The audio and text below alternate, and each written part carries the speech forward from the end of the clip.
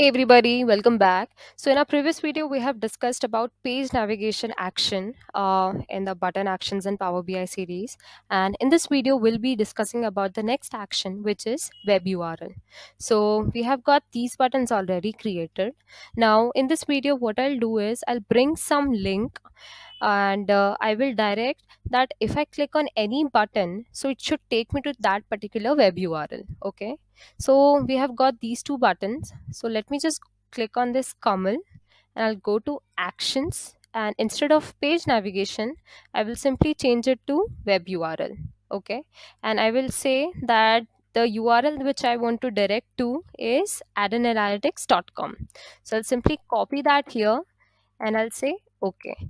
So now when I'll hit on this Kamal, so it will take me to addonanalytics.com. So I hope this was useful. See you in the next video.